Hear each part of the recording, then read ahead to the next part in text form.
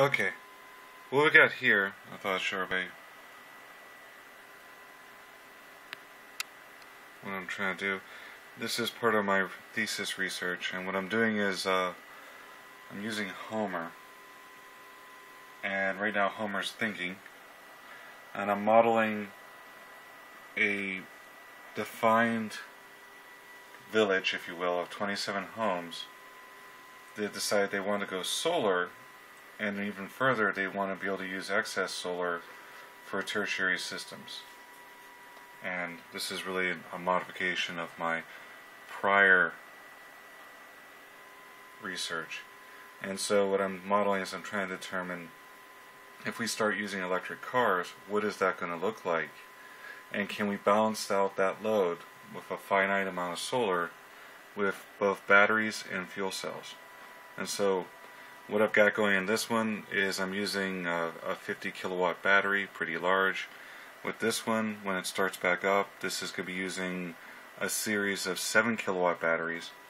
And then this one over here, what we've got is that's my base model.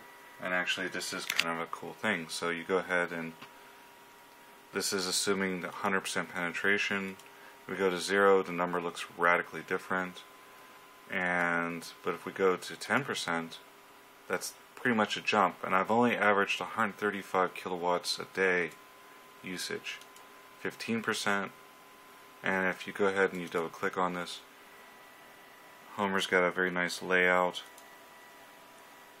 This is our annual cost, and this is for a 30-year run. And I haven't quite got all the emissions down and the graphs, but I thought I'd illustrate a little bit what Homer looks like. And it's a little easier if we look at it through here. This is actually a pretty sophisticated tool. Now again, this is my base one, which has nothing on it. I'm not using any renewables yet. But all my other models are running. This has a runtime 1 hour, 6 hours, 1.5 hours, 2 hours, 30 minutes. You have to be careful if you load Homer up with too many of your case scenarios, because I know what everybody's thinking, why don't you just put all this into one model? It becomes a 60-hour.